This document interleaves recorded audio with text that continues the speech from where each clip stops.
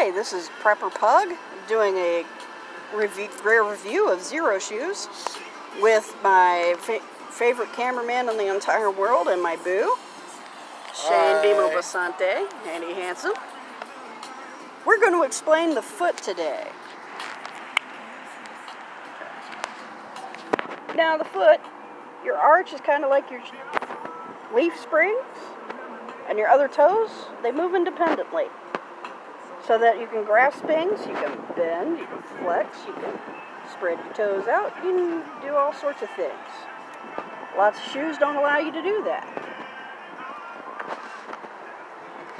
So here comes the Xero shoe. It bends, it flexes,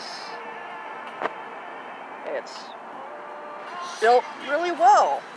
Has a toe cap here to keep your toenails from coming in. A little bit of extra protection here. The sole has like a 5,000 mile warranty on it, which I just thought was awesome. And it's a very dense material. It's lightweight, it's very flexible, but it's also a very dense material, which means pokey things won't poke this as easily as maybe a less dense material like EVA foam. Also, on note, don't have slap parties with these things, they hurt. Nope. But yeah, I took this out the box, put it on my foot, and it was like my foot and the shoe were old friends that met again.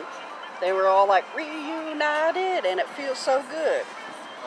So, if you're interested in a Xero drop shoe that's comfortable, and had this for about 3 weeks, and anytime that I know I'm going to be doing a lot of walking for any length of time, this is the shoe I go for. I hope you enjoyed this review. Thank you for watching. Like, subscribe, leave a comment if you'd like. Thank you. Bye-bye.